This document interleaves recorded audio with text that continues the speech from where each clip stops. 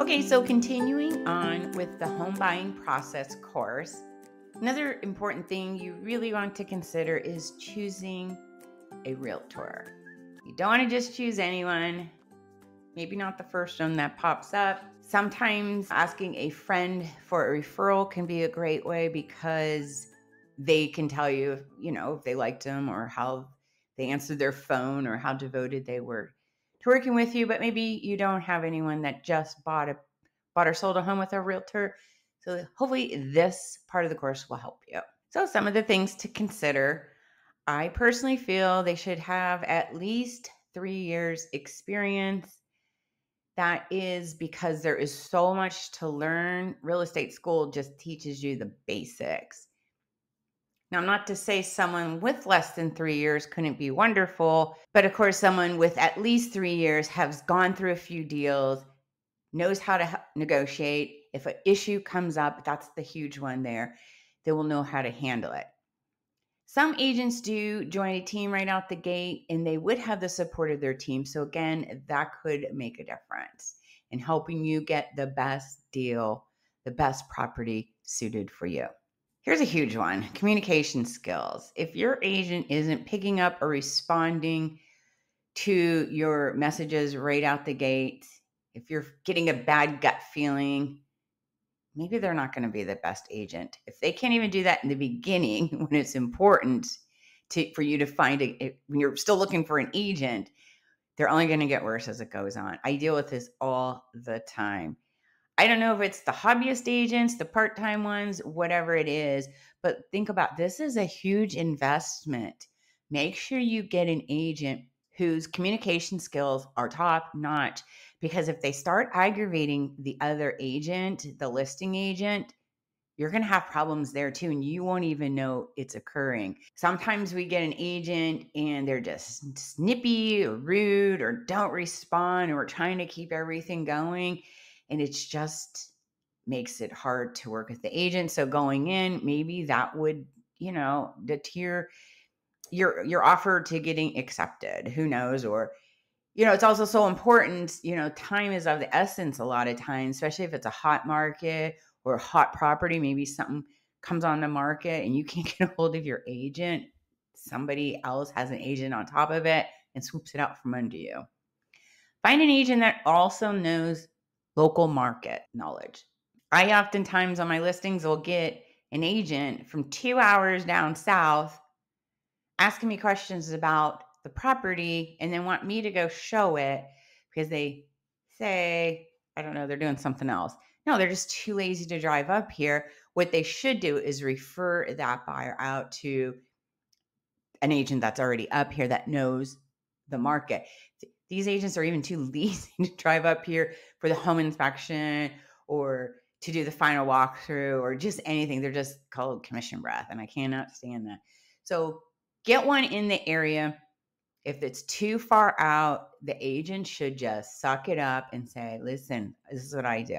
Sometimes I get people from YouTube calling me and they're like, yes, I would like to, I would like to see properties in Jacksonville. I go, listen, I would love to show them to you. It's a great area, but it's not my expertise. I'm going to have to refer you out, but I have great agents up there, which is true. Now I'm going to get you somebody that's amazing up there that can work, knows the area, won't, put you in an area that you're not wanting, knows the market up there. There's just so much behind the scenes going on that I would not want to represent you in an area I'm not the local expert. Anywhere in Central Florida, though, especially the greater Daytona Beach area, I got your back. Part-time versus full-time agent. I would ask your agent, again, right out the gate, do you do this full-time? That will help with the communication skills, because if they're at their day job or wherever their other job is, bartending or whatever, then you're going to have a hard time getting a hold of them. They're not committed and they're not as available. They normally have less experience if they're part-time as well. And they're not doing this. They're not having the time to go to classes, take extra schooling, be in the daily grind of doing real estate. I live, breathe, eat real estate. And if they're not doing that, they may not be the agent for you. They're limited to meeting and showing you properties, again, which can be a huge drawback, especially if you're in a competitive market. You have to respond to things. Sometimes it's crucial. You can't wait for them to get off their job or go on their lunch break. They have to be full time. I'm sorry. If an agent that's part time watching this, I'm sorry. Because the other thing is, if it's part time because it's a hobby, really? Do you want a hobbyist making the biggest transaction possibly of your life? You want someone it's fun, it's a hobby. Oh, I can't even begin to tell you how aggravating it is to work with a part-time agent. Mainly, the communication skills are definitely lacking, and the knowledge. Sometimes I just try and take the deal over in the most friendly way and just let them take their paycheck. Just please move on. So again, make sure they're full-time. I mean, this is a full-time job. It's not for the part-timers or hobbyists. Usually get someone that's devoted 100% or at least giving it their all. Maybe many of you have heard this interchangeably, realtor versus real estate agent. Basically, we're all real estate agents, but then you get some of us, well, the majority of us actually are also realtors. And it means we're a member of the National Association of Realtors, which is NAR. And to use that title, an agent, we pay a lot for that. But we also hold us to a specific code of ethics, and we get much more access to training, and we can promote properties way better than if we weren't paying to become a realtor.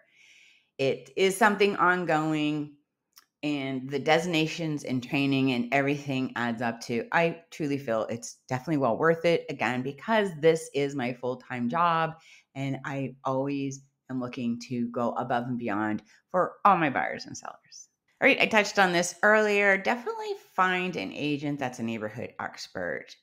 Now, I'm going to toot my own horn. I don't care, because I take a lot of pride in my real estate.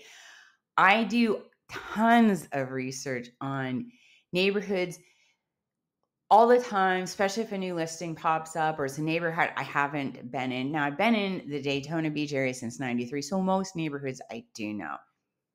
But if not, especially when I'm going to do a video, I research it some more. I'll go through some open houses. I'll go preview some homes. I like to be a neighborhood expert in all the areas in my local market, which I pretty much, again, since living here since 93, I used to own a real estate company, and I used to manage a couple hundred rentals. When you do property management, which I don't do no more, but when you do property management, you really get to know these areas because you're going into neighborhoods maybe normally you would have never went into. So when I tell you I'm a neighborhood expert, most of the areas I truly am. Again, if somebody says I want to buy a home in Jacksonville, I would refer them out. I'm not a neighborhood expert. It's too far for me to keep going up there to give you the best I can. But by being a neighborhood expert, we have more in depth about the local market trends, property values, schools, amenities, community features. We can provide valuable insights into the pros and cons of a particular neighborhood. And often we have a strong network and connections within the community, which can be beneficial for finding off-market listings or potential buyers when I list properties for my clients as well. Okay, this is one of my favorite, is working with new builders. And if you are looking or even considering working with a new builder, get an agent that has experience in that. I love working with new builders. As soon as we get a new one in town or a new subdivision, I get out there. I know that area. I want to know my local market. We are expanding in Daytona still. As of this recording, we still have plenty of new builds going up. I get to know the builders. This way, when I'm representing one of my buyers, I can identify potential problems before they arise. I've done this a bunch of times. Most builders here, though, are pretty good, but still, stuff comes up. It's good to have someone that does this all the time. I can negotiate things like upgrades or other hidden costs because I will know what they are. If you go in unrepresented, you probably won't know what they are to even ask for them, or if you're with an agent that's not used to working with new builders. new home builders. I know what the builders are willing to do to get the home sold, depending on the market, and an experienced agent understands the ins and outs of the process. Let me haggle with the builder to get the best deal for you. So you might be again wondering, what do we do? Like, why do I want a realtor or a real estate agent? Well, we negotiate on your behalf. Again, this is where once some experience comes in, because if you never negotiated a deal with these other agents or maybe directly working with the seller, you need a little experience behind you.